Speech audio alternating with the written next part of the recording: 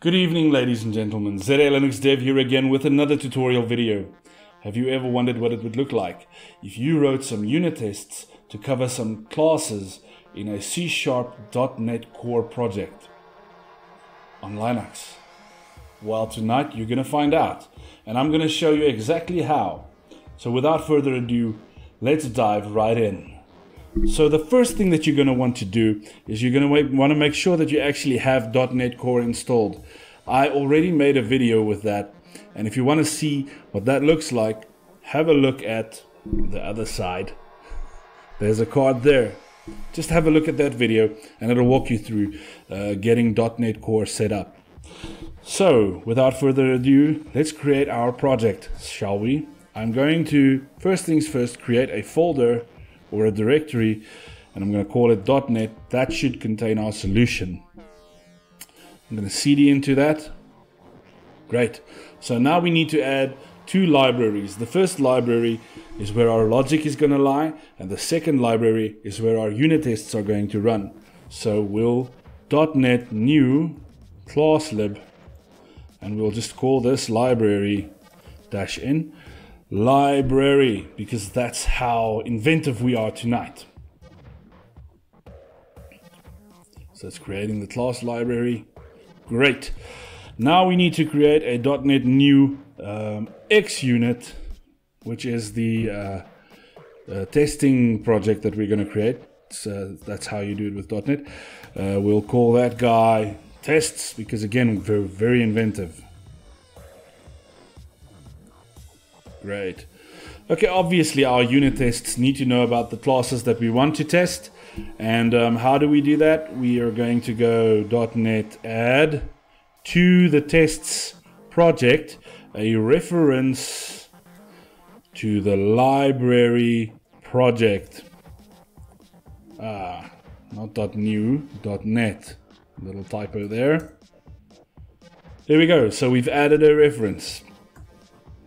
Okay, so what I want to do now is actually start doing some code. So I'm going to firstly change directory into our library folder, and I'm going to list the contents. I don't like the default class names that get generated, so what I'm going to do is I'm going to move class1 to the class.cs. So this will be our testing, or our class that we want to test rather. I'm going to do a nano on the class. Just going to do a basic method here. Let's just rename the class to the class. Let's do a public integer do sum, because that's the most complex thing we can do, right? Integer y. Return x plus y. Great. Cool, so I've saved that and I've exited. Let's change directory into our tests folder. Let's list that. Again, unit tests, very generic. I want to rename that. I'm going to say move unit test 1 to the class tests.cs. And I'm going to nano the class tests. Great. First things first, we need to add a reference to our library, because otherwise the unit tests ain't gonna know what class we're talking about. I'm just gonna rename this public class to the class tests. The first test, let's give it a proper description.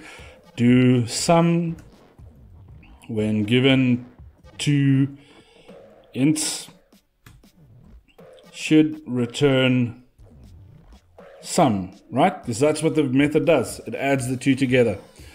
I'm going to expand a little bit here on the method signature,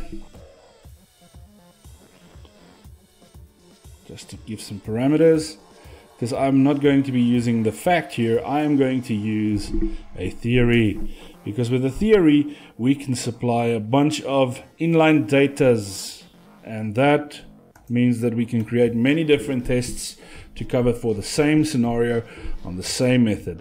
Basically what's going to happen is xUnit is going to run with this data, this unit test, every time with all of these different inline datas. So let's add another one. And I'll show you what I mean. Inline data. So let's say -2 plus -3 should give me -5. And that's another test case. Inline data. Let's say -2 plus 2 should give me a 0. And yeah, that's it. So I'm going to be I'm going to start adding the logic to our test. So we work with our basic arrange, act, assert. So what I do is a var the class equals a new the class. Great. Var sum equals, so we want to call the method now, the class dot do sum, and I'm going to supply these values up top here, this x and this y. And then I want to do an assert that they are equal to the expected value, the sum. So in other words, what I'm checking is that if I add 1 and 1, do I get, in fact, 2 back from the class.doSum? And I think for now, that should be enough. If I didn't make any logical problem errors, compiler errors, everything should be fine.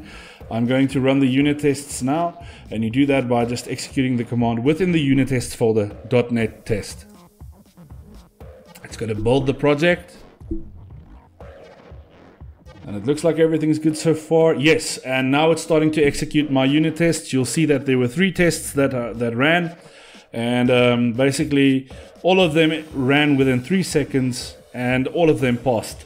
If you want to see what a failed test looks like, that's quite easy to obviously simulate. We'll just nano back into our unit tests, and we'll supply some inline data that is incorrect. So we'll say, for instance, 2 plus 2 equals 5, which is never going to be the case. Let's run the unit tests again.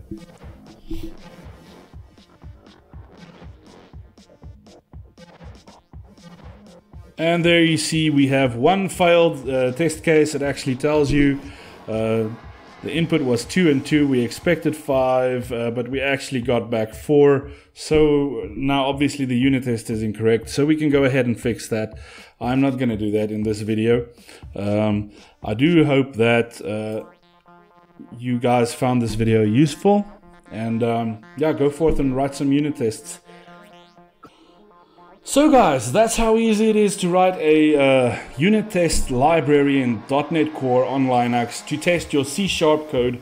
I hope you guys go forth and automate all of your classes, write some proper unit tests, do some TDD, do it the way it's supposed to be done, because it saves your butt on many an occasion. I can attest to that. Anyway, without keeping you guys here any longer, this is ZA Linux Dev signing out. Have a good one.